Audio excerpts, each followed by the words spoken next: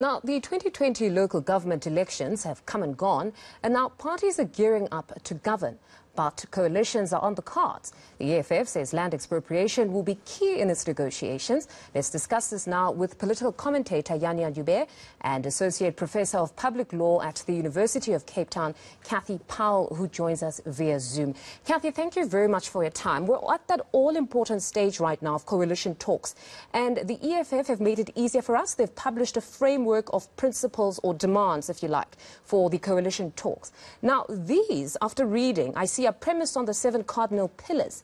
But this time, I see there's a time frame. For instance, the creation of a national bank within 12 months, the nationalization of the Reserve Bank also within 12 months, and cancellation of debt in 12 months. It's actually quite a big list, but those are some of those. Now, just looking at these, one would conclude, Cathy, that they are perhaps directed or for the consideration of the top big parties that have national presence. They're not surely talking to Herman Mashaba on the creation of a state bank, because the numbers wouldn't tally anyway. But these demands are also not too different from the ones we've seen in 2016, bar the fact that they wanted Zuma gone at that time and they wanted to do away with the nuclear deal. So in this instance, what in this political climate, or socio-political, if you will, or economic developments, would see perhaps one of the two big parties listening to the EFF with a different ear? Right now, none of them can listen to the EFF because the EFF is proposing that municipal council take on goals that municipal councils have no power to effect. But is it really? All of those, yes. Apologies, you can continue. All of those, thank you. All of the demands that you read out are things that only national government can do, with or without a time frame. So to set that as a basis for the setting up of municipal councils it's ludicrous. It's almost deliberately set up to fail. No other party could in honesty agree to those conditions and say, fine, we're going to do those things, knowing, as the EFF must also know, that municipal councils don't have the power in law under the Constitution to make any of those changes. But, Cathy, is it that they're really looking to negotiate with those at local government, or they're looking to align at the national government because that's where policy is formulated? Is it not really that the intention is never to speak to local, but to align at a national level? Well, that is possible. In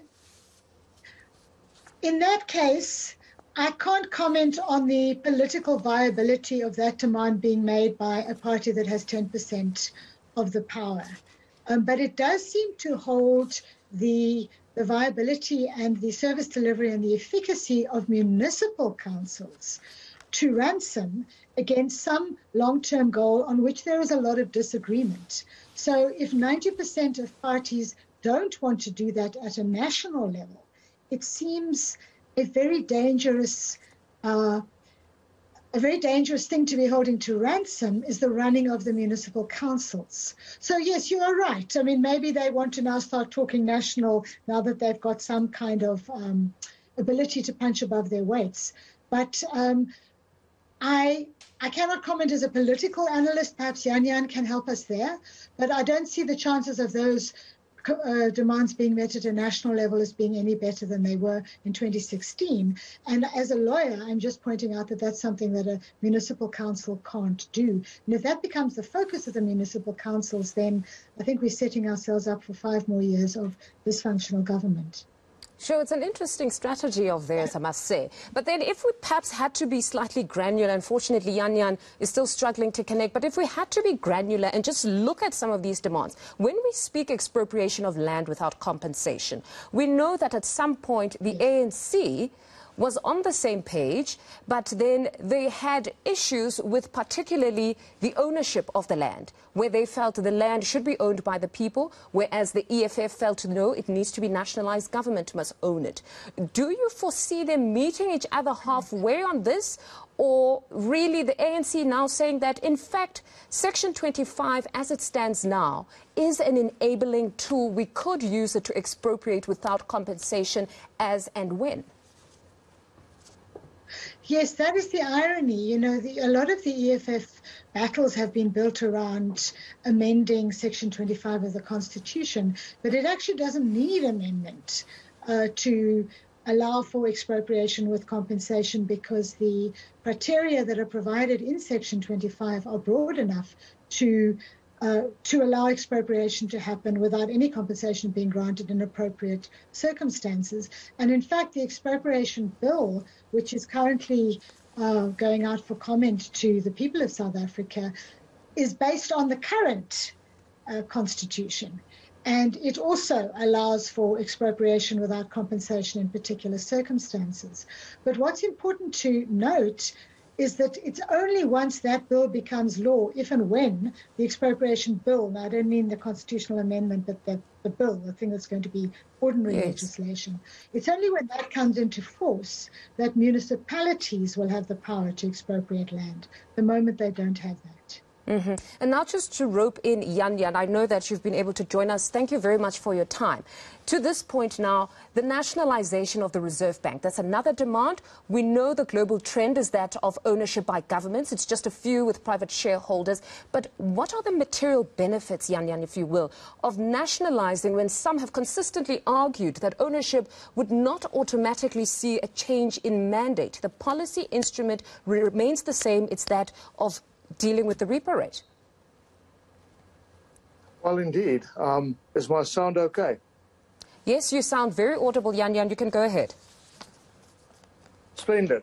No, in that case, it would not be necessary, but I think that is not really what the EFF has in mind. I think the EFF understands quite well what your guest said, which is that actually it's not a municipal issue. It ties into what CIC of the EFF, the leader, Mr. Malema, said, which is that the people who want to go into coalition with the ANC need to understand that they must support the 7 non-negotiable pillars of the EFF, of which land is the first.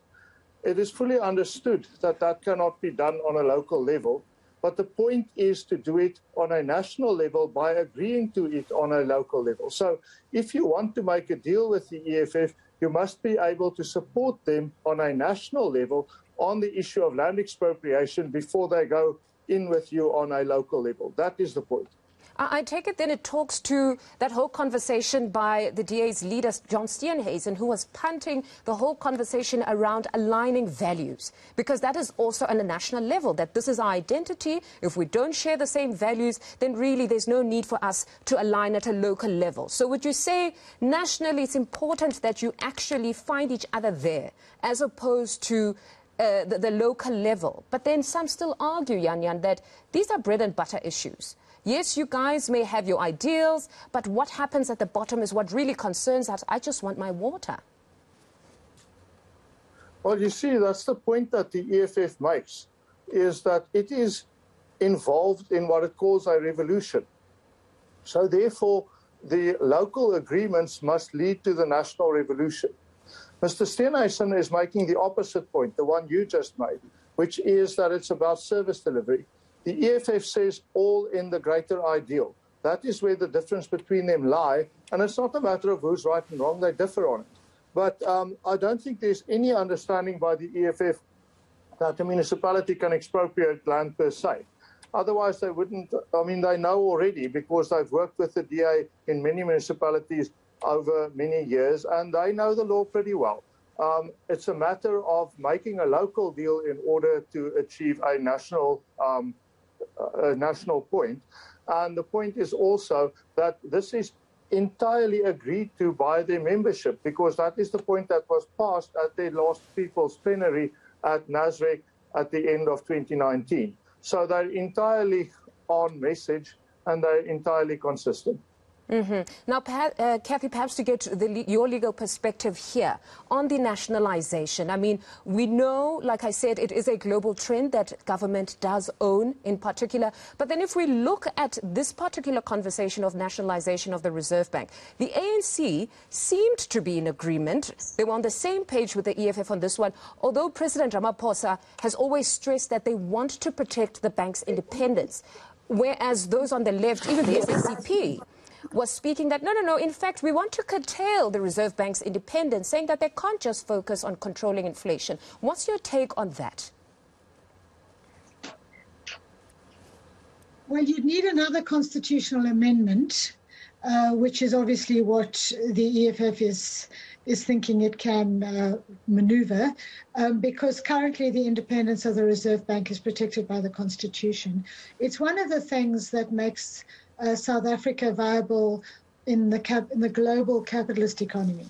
So being able to borrow money, being able to trade internationally relies on at least the perception, and in fact the practice, that the Reserve Bank is independent and is not going to become a party of an organ of national interest led by the particular party in power at the time. So I would have to answer, in fact, as an economist rather than a lawyer, about whether I think capitalism or socialism is a better idea. But certainly if they want to change how the bank is structured and who it belongs to and who controls it and what its main policy is, that's a constitutional amendment, much as they have been claiming is necessary on Section 25 on expropriation. Thinking now of your earlier question, which I did not answer, which is about whether expropriation should result in the state owning the land or whether the land would then be passed on to the people who don't have it. Yes. Should it be the former, that this land now actually becomes the property of the state, then I think unless the Constitution is amended, Section 25, that would be unconstitutional. Because Section 25, while it provides for land reform and land restitution and redistribution, also protects property rights. Mm-hmm. So to simply wipe out all property rights and make everything the property of the state, that would require a more extensive constitutional amendment than is currently proposed. You touch on a very important fact, global perception. We're not living on an island here. We cannot be very insular in how we conduct ourselves as a country. The perception around the expropriation of land without compensation, should it go ahead, should we be fearful of perhaps the World Bank or the IMF thinking that you have a South Africa here that is going to now disregard property rights? And again, even on the nationalization, global perception, should we really be concerned with that, or we need to deal with redress? That you've got to start at home and address the past injustices, and then beyond that, as a united front, as a country, we position ourselves and say, this is us, you can do business with us. Look, any country that imports all its petrol is dependent on global perception. We don't even need to talk about the IMF or the World Bank. We are part of a network. We can't suddenly pull ourselves up by our own bootstraps. So, yes, global perception is extremely important. And the other thing that matters is whether foreign investors are going to feel safe investing in the country, because that's one of the entities that creates jobs. And if the expropriation provisions seem to grant too much power in the executive and leave too much to unannounced and undefended policy changes, then that's another wing of the global community that you're scaring off. So I think that redress is supposed to happen within the framework of a functioning state. And given South Africa's current debt, and given the petrol that we use, and given the way we have to work within the current global economy, I don't think there is too much that we can threaten in our economic relationships. But again, I must add, that would be me speaking as an economist, and I'm not one. Let me just say that the Constitution, as it currently stands, tries to keep a balance so that redress is happening within a framework that keeps the country viable internationally. But we keep hearing some commentators. Apologies, you can continue. You can continue, Cathy. Thank you. I just want to add one more thing. The moment the Constitution is often blamed that land restitution and reform has been so slow, I think it's clear, even from the latest constitutional amendments that have been proposed and the latest expropriation bill, that the problem is not in the constitutional framework or the legislation. The problem is in the implementation of that. And there's no guarantee by changing those rules that you're going to get the expropriation process to work any better than it's working now. So I think that needs to be done, and it could in fact be done within a framework that is friendly to the global economy. I just heard you speaking of the functional state. I mean, would we not argue that also, if you're looking to be outward looking, if that is even a term, but if you're going to be outward looking, where you're looking to appease the global world at the expense of citizens within the country where we neglect redress, we could also have a problem similar to the unrest we saw, because many said that was indicative of a broader problem of inequality as a result of even our economic policies around capitalism. I agree with you that we have a huge problem with inequality. Whether it's caused by capitalism per se, I cannot say, but I know that contributing factors are corruption and maladministration. All things that the local municipal elections were clearly supposed to start fixing. And it is possible that those sorts of things can be fixed without making huge changes to the economic system. But again, I mean, I would be interested to hear what Jan says about this, because I do not speak as an economist. I'm just saying that, you know, it's not just capitalism that is the problem in this case. No, certainly. It's a broader situation.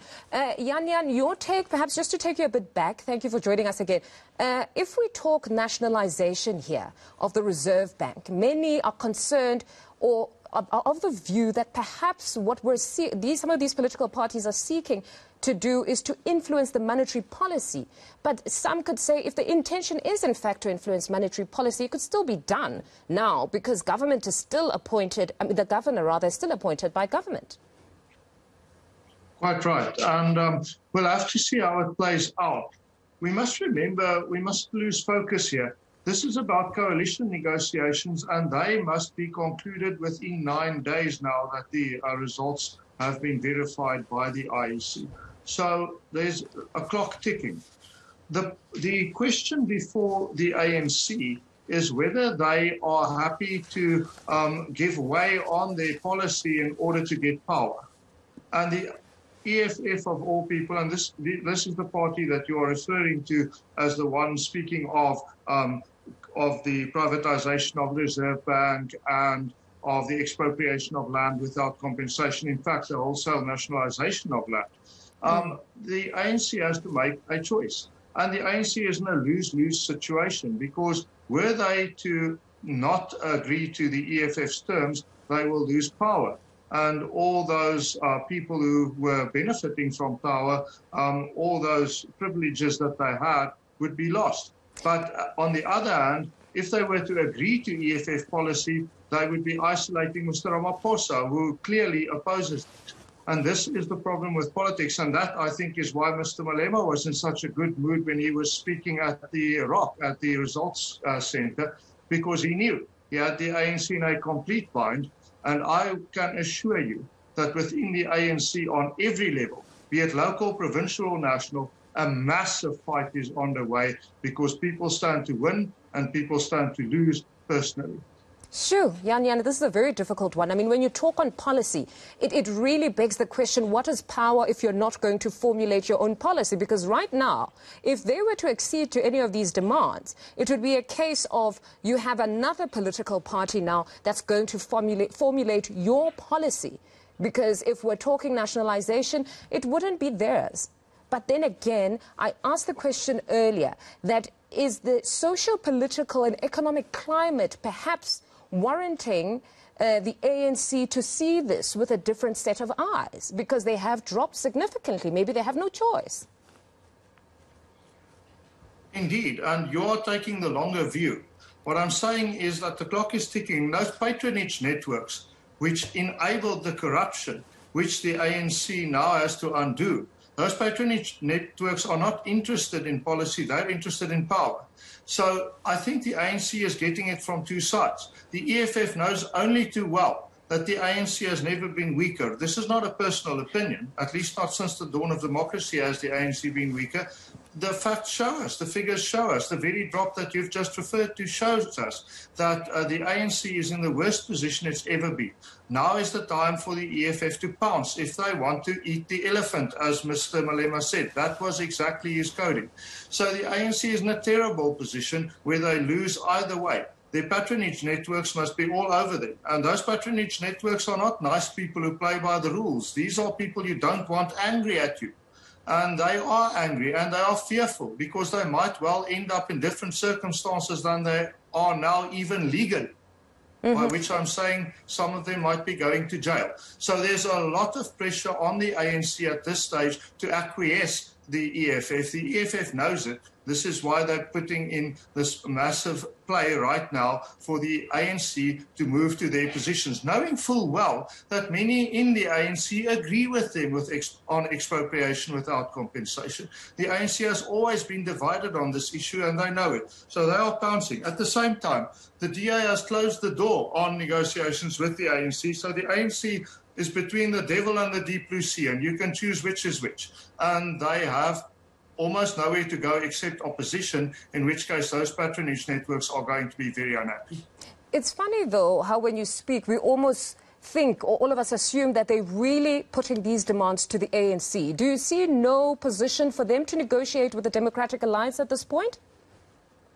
That's the EFF, no, they can't. yes. The Democratic Alliance has already said no.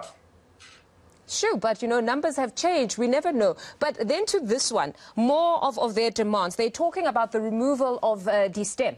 I know many have argued before that it possibly should have been long gone along with its visual equivalent, which is the apartheid flag. What's your take of the removal of the stem? Because I know it is an emotive subject, particularly because of the Afrikaans element, where I guess there's no grouping in society that would want you to do away with their language.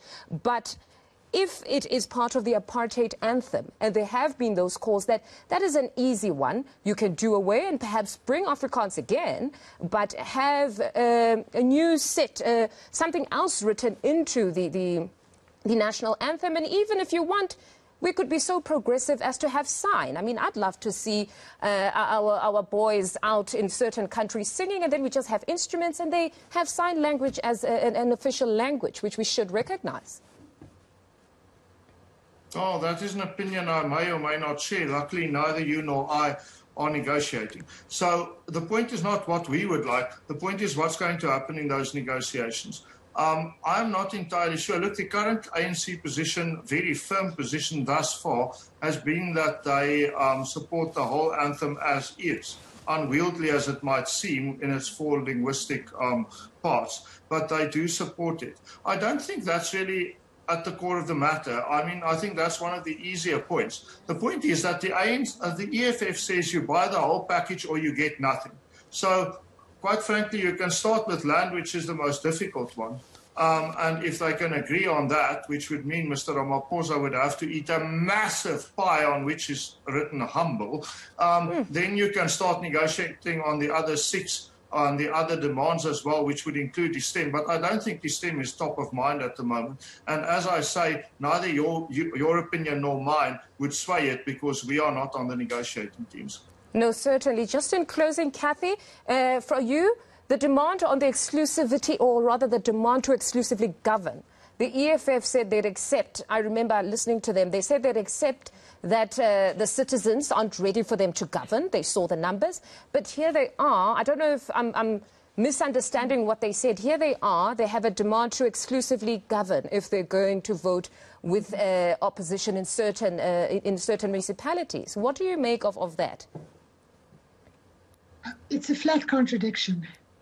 And it is not democratic. If you have a party that's got 10% of the vote, you know, well done, they've improved on their previous score, great, but it does not mean that you have majority democratic support. And I noticed in their list of demands, they want to govern some municipalities exclusively, and then they'll give up on others, like there's some sort of horse trading between them and the other parties. You know, I'll take Cape Town, you take this one. Not that Cape Town's up for grabs, but, you know, they want to parcel out the municipalities that are hung. Now, that is a huge insult to the electorate. The electorate in each of those municipalities, roughly 10% chose the EFF, another group chose another party, another group chose another party. They need to be represented in the municipal council that gets formed. So it's doublespeak on the EFF's part to say we know we're not ready to govern, but now we're going to govern. And it's profoundly undemocratic and it's unconstitutional. So if such an arrangement were to be made, it could only be made behind the scenes, and that is not transparent either. So I think that demand is a bad sign for our democracy. And I must say, this using municipal councils as a hostage for national policy also makes me nervous, because I thought the whole point of these councils, of the elections, was to try and get the councils moving. People are struggling. People have sewage running through their streets. So, yes, I don't think these demands augur well for our coalition governments. I must say, though, just in their defense, they have spoken of the provision of water. They have those as demands and want certain timelines. But Jan, just to give you an opportunity to close there, your take on this demand to exclusively lead some municipalities? Is it not perhaps them seeking an opportunity to show what they can do? Yes, it is. And I'm in the incredibly difficult position that I'm disagreeing with Cathy, who's much smarter than I. But maybe politicians are not quite as legally pure as those who work in law. So I would firmly say that this has been the EFF's position, and it almost happened last year. Last year, for all intents and purposes, and stripped of all veneer, what the EFF said and the ANC agreed to on a national level, as far as I understand, was that the ANC gets to govern Johannesburg and the EFF gets to govern Tshwane. Then the ANC caucus in Tshwane rebelled and refused to vote for the EFF to run the city by itself, and that is the only way in which that was prevented. So that's been a long-standing view of the EFF, and much as it may be true that it would be preferable to see 100% or 90% or 10% or however many people represented in the governance of a political entity such as a city council, a metro council, a town council, that is not what the executive mayoral system makes provision for. The only province in which it works in the way that Cathy was speaking is KwaZulu-Natal. That's an old legacy of the IFP, who had a more inclusive system adopted when they first took power after '94 in KwaZulu-Natal, where political parties already are represented on a proportional basis in the mayoral system. But unfortunately, it's up to the ANC and the EFF if they want to divvy out these councils, if they want to give some to the ANC, some to the EFF, where it's in their power, so that they can have a national agreement when that will happen, because the system allows for it. In such a case, the EFF will be the silent partner, being quiet but voting with the ANC in some councils, and the ANC would be the silent partner of the EFF in charge in other councils. It's all up to the negotiations, which none of us can foresee, but it's fascinating to know the possibilities.